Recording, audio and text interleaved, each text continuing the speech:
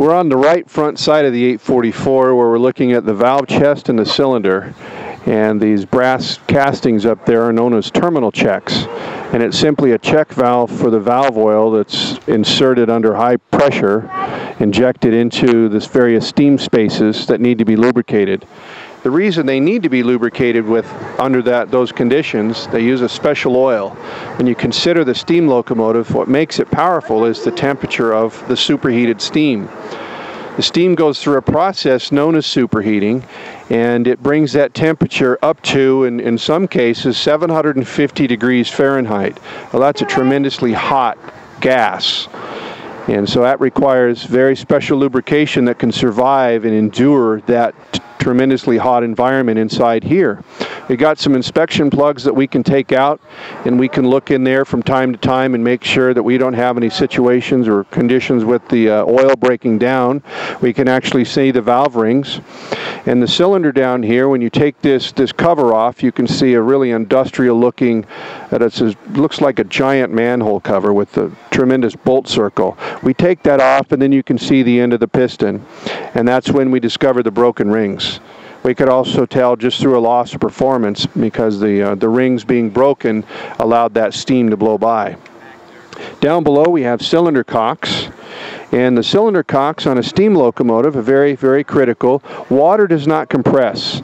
Steam, of course, will, and when the locomotive is starting out, you can see just some condensate, and that's condensed steam returning back to water.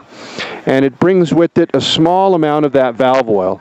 As the locomotive cools off, the valve oil congeals because it's very, very thick, and then you just have the nice clean water coming out of there. When we start out in the morning, the locomotive has a lot of condensate in the superheaters and all up in the throttle header.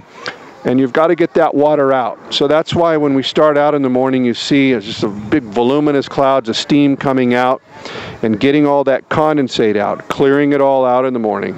Same thing with the whistle. The whistle kind of has a real raspy sound to it because it's just full of water.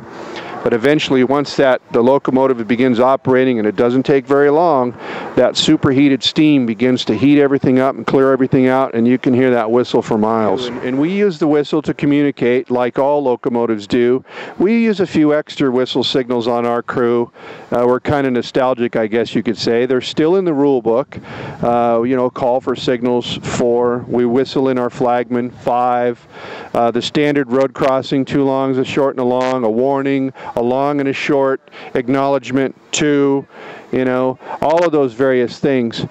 But when you consider when you're going down the track and in any given day, we've got hundreds, in some cases, of railroad crossings that we're required, just like any other train, to blow the whistle for. So that's a lot of pulling that whistle. We like how it sounds, the public likes how it sounds, but we try to be pretty disciplined about it, especially when we're in a big city like this. You know, it does hurt people's ears, but they love to hear it. When we get the pressure up in a little bit, we'll blow it periodically. We have air pumps here. These are called cross-compound air compressors. We have 2, and attached to each one is a lubricator with a special air cylinder oil and a specially formulated steam cylinder oil. On our locomotive, we use 2 types of valve oil, and it's that specially formulated oil that can endure the steam environment. The steam oil in here is too thick to operate in the air pump. It doesn't give us good lubrication, so we have another formulated oil that's not quite as thick in here. And we have a very nice grade of air cylinder oil that takes care of all the valves and the rings and the discharge valves and the air compressor, and it eventually works its way down the air piping to the air brake system, and it's all beneficial to the air brake system. We took all the piping off the locomotive. You can see all the piping here is clean. A lot of the piping was just deteriorated and just through years and years of service has just been destroyed. So we took and we replaced a lot of this piping in here. So we get up in here. This is the valve gear. This is what controls the valve, the steam valve on the locomotive. It does it through all this complex machinery right in here. A piston connected to the crosshead, and that's where the power of the piston is transmitted into the main rod and ultimately into the main pin and connected to the rest of the drivers with the connecting rods. You can see the underside of the locomotive is just coated with oil. The locomotive uses what's known as a waste lubrication, meaning that the oil is used once, maybe twice, before it flings off or drips on the ground. And that was just part of the evolution of the design of the steam locomotive. Modern machines, modern engines have enclosed crankcases, and the oil is filtered and recirculated back through the system, and it uses or loses very little oil. But a steam locomotive is not that way. So throughout the day, we'll go through and we'll wash it up and clean it up a little bit. You can always tell the fall season because we'll have leaves stuck all over the underside of the locomotive. This is called the reverse gear. This controls the forward and reverse connected to a reach rod back to the cab that allows the engineer to put the locomotive in forward and reverse and all positions in between. You can see underneath here, all new running board with the holes in it, all new piping and conduits, and everything was new.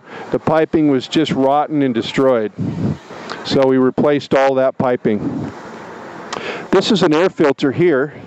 We took this air filter out and it looked like something that came from the Jurassic period. It was just completely encrusted in rust, and it was amazing that the air could even flow through it. So we actually installed a special race car filter in here that we can change as required by federal law.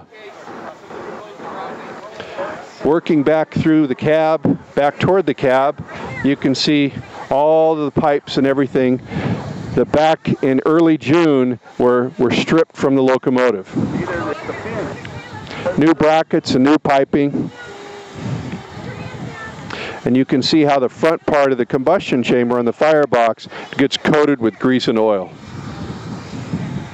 So does, on the engineer, his right side is covered with oil, and the fireman, his left side is coated with oil.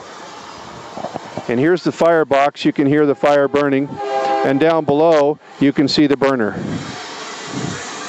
And you can hear the atomizer atomizing the oil as it's burning in the firebox. We put a new fire pan in the locomotive. You can see just a little bit of leakage right here. Again, all of these were rebuilt. New valves, everything inside, new seats, new seating surface where it attaches into the boiler, new studs here. All of these rivets from here all the way around to the other side, all new. All these stay bolts from here up to here. And the firebox sheet on the inside, all replaced.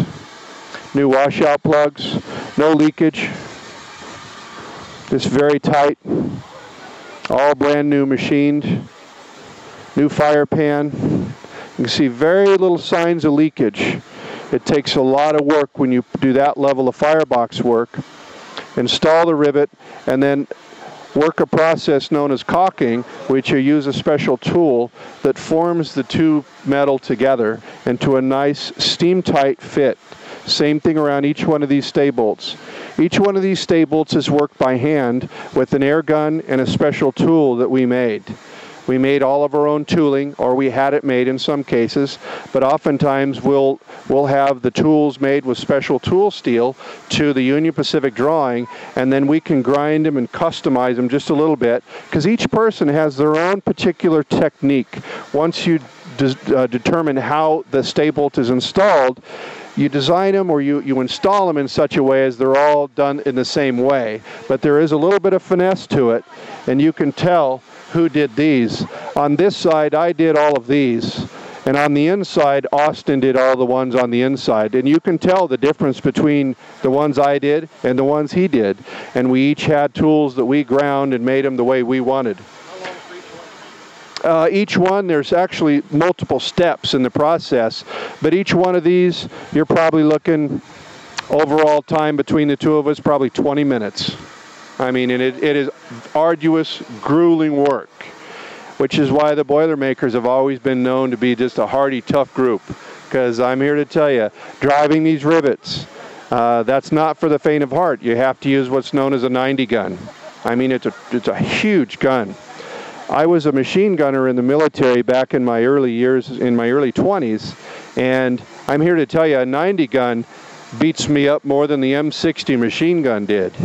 And the M60 was a 25-pound machine gun, and that 90 gun, every time you would do it, after you do a few of them, you'd kind of relax a little bit, but there was a little bit of adrenaline because your body was preparing for what it was about to have to endure.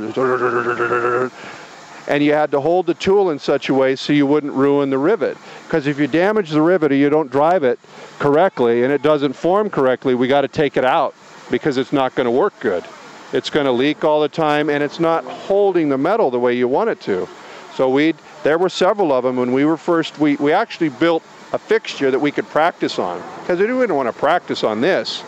But even after practicing, there was a couple of them that the tool would slip off and then the rivet would cool, and it was too cool to drive, and we'd have to drive it out. There was a couple of them, took us over an hour to beat that thing back out of there.